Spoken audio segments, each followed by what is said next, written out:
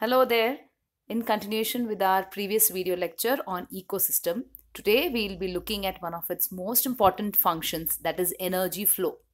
Now the term energy is the capacity to do work.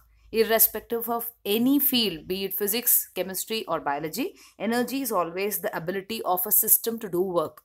And living beings are a system that require a lot of energy input, much more in comparison to machines, because living beings need to continuously grow, respire, they need to move around, at times they need to undergo reproduction. So each of these activities requires a lot of energy. And the main source of energy for any organism is the food that it takes in, is the food that it eats. But for plants which do not eat any food, they have the source of energy as sun. So the plants take up the radiant energy of the sun and convert it into food by the process of photosynthesis. So that food is the one which is made available to all the other organisms. From the plants, it goes on to herbivores, and then it goes to carnivores, then it goes to the omnivores, the top consumers. So it is from the plants that the energy is being passed on, but the plants themselves are obtaining this energy from the sun. So the energy is flowing in the ecosystem, and that energy is flowing starting with the sun. Now, whenever we talk about energy, we have to keep in mind the laws of thermodynamics. Now, in biology, the two major laws of thermodynamics that are having an important role, or the laws which we need to know about, are the first two laws of thermodynamics. So, the first law of thermodynamics says that energy can neither be created nor be destroyed. It just transforms or moves or shifts from one form to the other. Now, this is also called as the law of conservation of energy, and it just means in simple terms that I cannot create or I cannot destroy any energy. I just have to keep shifting it. It is like a shape shifting. It has to just shift from one form into the other form. A simple example of this is the conversion of solar energy from the sun by the process of photosynthesis into chemical energy in the form of food which is present in the plants. So there itself you can see in the transformation as shown in the diagram here, the energy before, which is the solar energy, and the energy after, that is the chemical energy, are equal, that there is no destruction or reduction, there is no addition of energy over there. It is just being shifted from one form to the other. Now, because we cannot create energy, because this energy needs to be transferred, it means to say that it has to go through the ecosystem. Like I told you earlier, it has to come from the sun to the plants, from the plants to the herbivores, from the herbivores to the carnivores. There has to be an energy flow. The second law of thermodynamics has several statements which have been given by several scientists. Some of the common ones which you might have heard of are that heat can flow only from a warm object or a hot object towards a cold object, and it can never go the other way. So that is one of the laws statement which you might have heard of, that is applicable for heat engine. But what is more important for us in biochemistry or in biology is the concept of entropy. Now, what the second law says is that the entropy of a system always increases. Entropy here is a measure of disorderness or the randomness of a system. It is basically energy that is unavailable to do work, or you can say that it is a measure of dispersal of energy. So this energy which is unavailable to do work, or the disorder of a system or the randomness of a system, keeps increasing with every transformation that occurs. That is what the second law states. So the entropy only increases. There are a few instances where the entropy can remain the same. That happens only when the state of system does not change. But otherwise, it always increases. It never decreases. Thus, it means to say that whenever there is an energy transformation, not all the energy can be converted into work. We cannot use entire energy to do work. Some of that energy remains unusable. That is what is shown in the diagram here.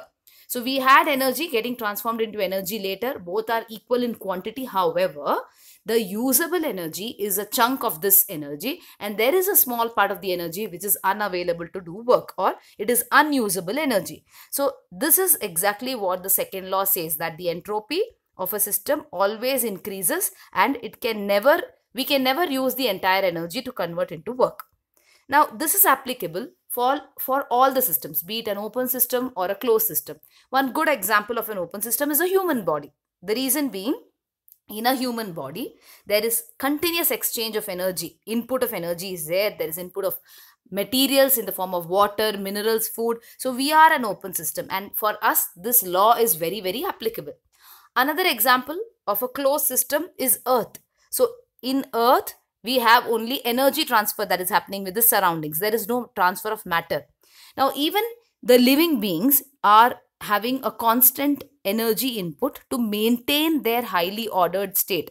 It means to say that the cells inside a living system are highly ordered and they have less entropy. However, whenever there is an energy transformation taking place, to maintain this orderliness of the cell, energy is lost to the environment. So the cell remains ordered, the cell and the body continues to remain ordered, but the process makes the surrounding entropy increase. So this continuously, when you can see there are hundreds and thousands of animals and plants and human beings around us, everybody is trying to keep its cells in an orderly state, which means to say everybody is releasing a lot of energy into the surroundings just because the entropy is increasing. So the surrounding entropy keeps increasing.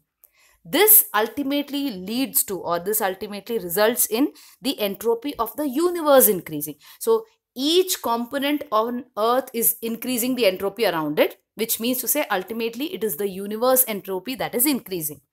This dissipation of matter and this dissipation of energy keeps going on in the universe till the universe is infinitely disordered. So the randomness has reached its peak and the entropy can no longer increase.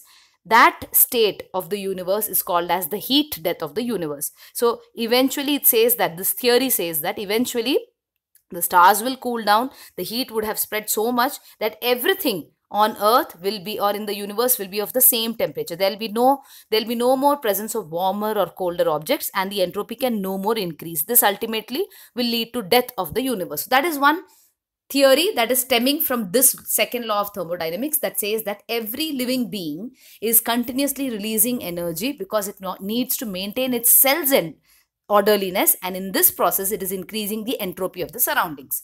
Second thing to remember here is this energy transformation, when it is taking place, there is energy that is getting wasted. Not all of it is getting converted into work. So keeping these two laws in mind, let us look at how in an ecosystem the energy flow occurs. So in an ecosystem, in any ecosystem, be it an aquatic ecosystem or a terrestrial ecosystem, energy flow is always unidirectional. Energy flows only in one direction. That direction starts with the sun, and it may end with the producer, it may end with the primary consumer, with the secondary consumer, that doesn't matter. But it always flows only in one direction. It can always flow only from the sun. We can never give back energy to the sun. So the sun is the primary source of energy. It is the main source of energy on the Earth. And this solar energy is trapped by the producers, which are shown in the green rectangle, by the process of photosynthesis. Now, all the blue arrows are showing the flow of energy, whereas the pink dotted arrows are showing the flow of nutrients. So, the sun's energy is being trapped by the process of photosynthesis, by the plants, by the phytoplanktons and every other producers that are there on Earth. Now, when this process occurs, a part of the energy, now a transformation is happening here between the sun and the producers. So, not all of the energy is getting transformed. Some of it is getting released in the form of heat, which is shown as the orange rectangle. So in the first level, though a lot of energy is getting converted into food in the plants, a part of it does get released into the surroundings in the form of heat. Now these plants are being eaten up by herbivores, and those herbivores are being eaten up by carnivores. If you remember from the previous video, all of these herbivores, carnivores are all called as consumers because they are consuming their food and getting the energy. So when a consumer eats these plants, or a secondary consumer eats a primary consumer, they again derive energy from there. But remember, when they derive energy, when the energy transformation takes place, a part of it is getting released as heat, even at that level. Now, whether it is a dead leaf, whether it is a dead animal, whether it is a dead human being, every one of these is going to get decomposed in the soil. So that is being done by decomposers and detritivores.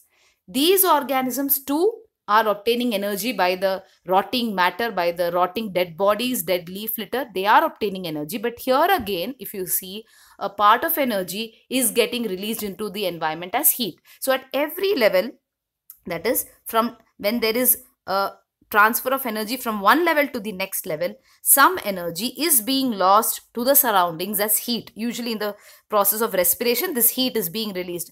It is assumed that around 25 to 70% of the energy is being released into the environment as heat. Some of the organisms are never eaten. Some of the plants and animals die without being consumed. So their biomass, their energy is never being passed on to the next level. Also, some of our biomass is being excreted as waste. So around 30 to 60% is being excreted and as waste. That is getting available to the decomposers, but that is not available to the next level.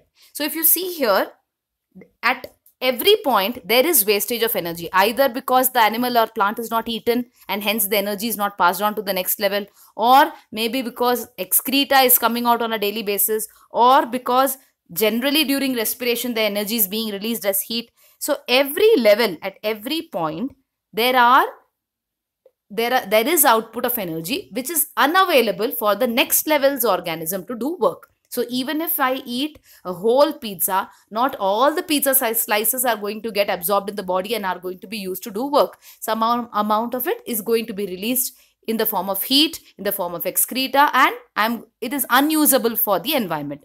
So even during decomposition, if you see from the gray box, when the decomposers are breaking down the dead leaf litter or the dead bodies of the animals and human beings, from there they are releasing all the nutrients, all the elements back into the soil. This is shown as the black colored rectangle which says inorganic nutrient pool. That is, the nitrogen goes back into soil, carbon goes back into the soil, we have phosphorus, sulfur, everything gets back into the soil so that the plants can absorb it during photosynthesis.